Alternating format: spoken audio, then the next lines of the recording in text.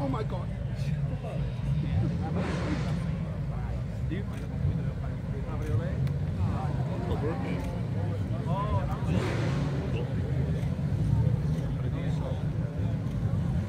Ladies and gentlemen, a one-of-a-kind car. The Bullitt Mustang, driven by the son of the original owner.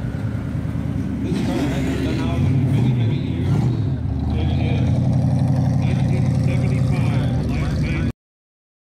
Say it as everybody I kept it from forever is who I want to show it to.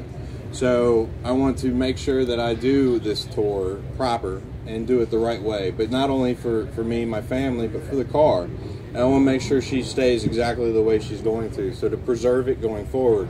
The weird twist to all of this is I'm a paint and body guy.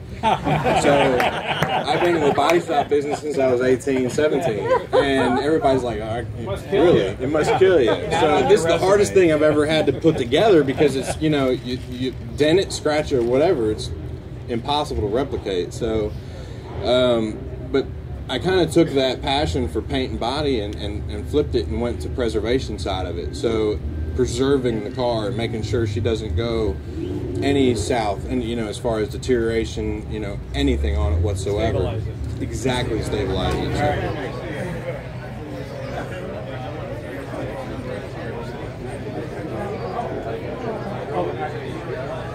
Oh, you're talking about driving.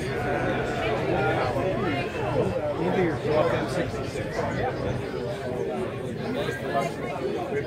Look at that.